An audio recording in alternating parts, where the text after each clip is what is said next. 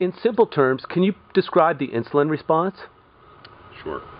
Insulin is a hormone, and it's secreted by an organ in our body called the pancreas. It's the only organ that can secrete this hormone. The pancreas sits sort of in an area called our retroperitoneum. It's behind our stomach.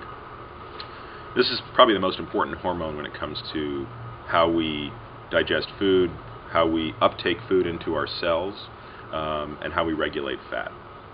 When you eat something, it will stimulate insulin to varying degrees depending on what's in it. So carbohydrates stimulate insulin more than any other food, and even within carbohydrates, there are different amounts of insulin stimulus that result from it depending on the simplicity of them. Proteins also stimulate insulin, but to a much lesser degree, and fat doesn't stimulate insulin at all. So here's how it works. Let's say you take a bite of your cornflakes. Those cornflakes get into your stomach.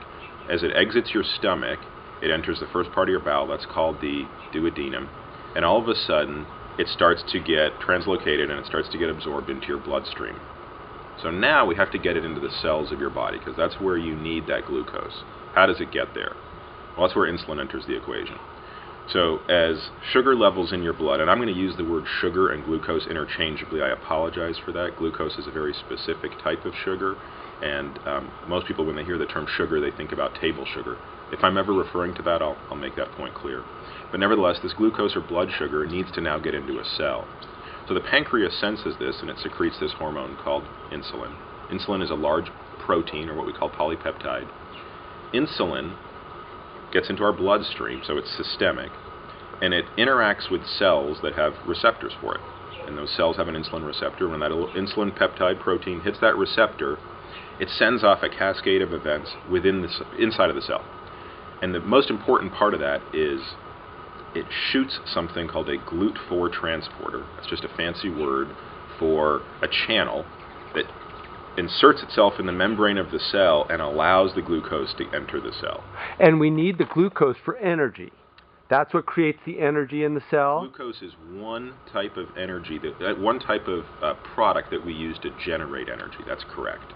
And here's the problem. When you don't have insulin, so some people may have heard of a condition called type 1 diabetes or juvenile diabetes. This is a condition where you have an autoimmune response and your immune system attacks the cell of your pancreas that makes insulin. It's called the beta cell.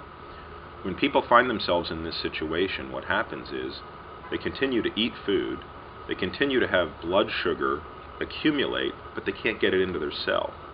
So they effectively starve by not being able to have the glucose in their cells, in their bloodstream, get into their cells.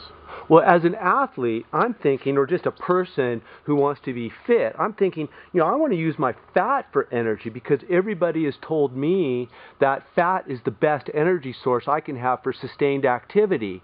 What does insulin do to my ability to use fat as energy?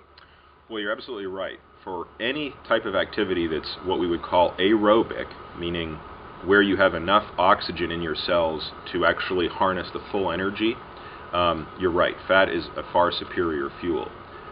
The drawback of insulin is that when insulin levels are high, it promotes fat storage as opposed to fat breakdown.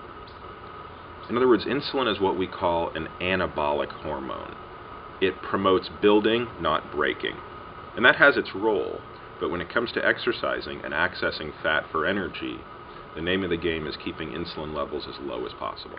So for performance and also for body composition, in other words, lowering my body fat percentage, it's imperative that I control my insulin response.